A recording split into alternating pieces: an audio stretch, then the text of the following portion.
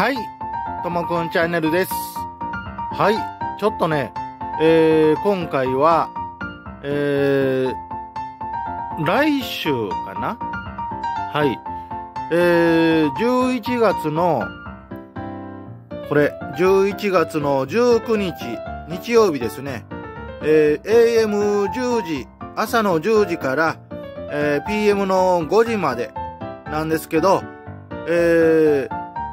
奈良県五條市のさらぎっていうところですね。で、いつも恒例のね、このホビーショップメガドックさんとコレクション M さん、古着屋さんですね、のコレクション M さんの秋祭りですね。秋のどんぐり祭りでビンゴ大会ですねをやります。はい。で、まあ今回の方も豪華な景品ですね。ビンゴ大会とかね、それで、飲食、フリーマーケット、で、くじ引きとか射的とかもあります。はい。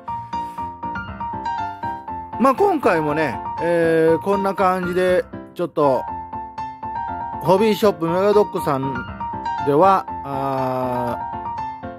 いつも通りのね、毎年ですね、の秋祭りですね。はい。が、やりますので、先ほども言いました、この、11月19日の日曜日ですね。はい。10時から 5時まで、10時から17時までの時間でやります。で、もし、雨天時の時は12月の3日に変更になります。はい。で、住所が、このね、ホビーショップメガドックさんと古着屋さんのコレクション M さんの住所っていうのが奈良県五條市のさらぎっていうところですね。はい。になります。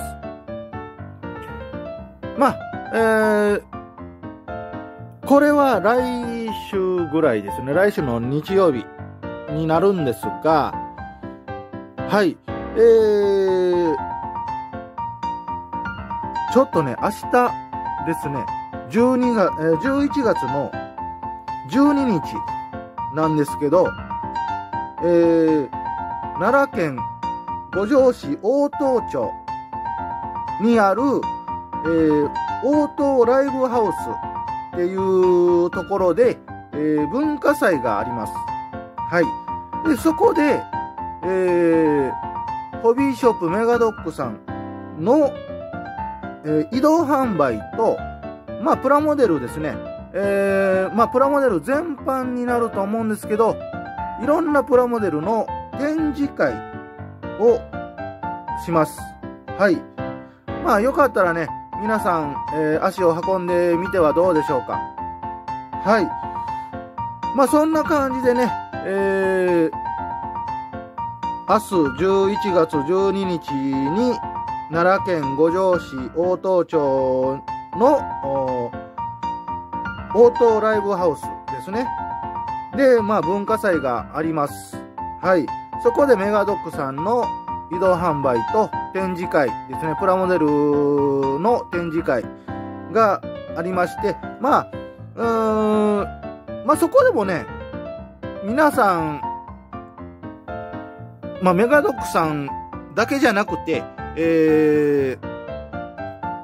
町の方々の出し物とか、そういうのがあると思いますんで、よかったらね、皆さん足を運んでみてはどうでしょうか。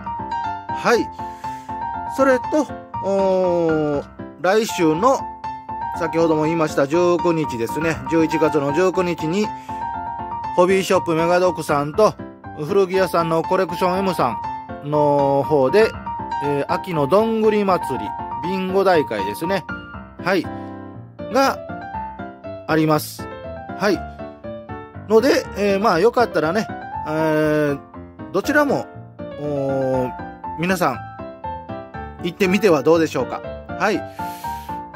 まあ、また、近々ね、この19日、僕もね、この19日のちょっと前に、また、こんな感じでね、紹介をします。で、まあ僕も19日には、このメガドックさんのお店でね、ちょっと、ね、出し物をするかもわからないんで、よかったら、行ってみてはどうでしょうか。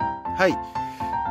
はい。それでは今回は、ちょっと短いんですけど、この、ね、ホビーショップメガドックさんと、古着屋さんのコレクション M さんですね。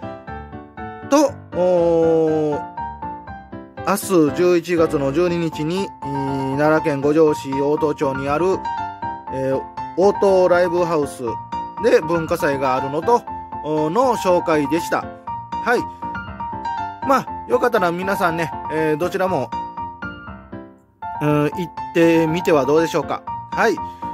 それでは今回はこんな感じで紹介を終わらせてもらいます。はい。次回の動画もお楽しみにしていてくださいね。はい。お疲れ様でした。ともくんチャンネルでした。ご視聴ありがとうございました。チャンネル登録、コメント、グッドボタンをよろしくお願いします。それでは、バイバーイ。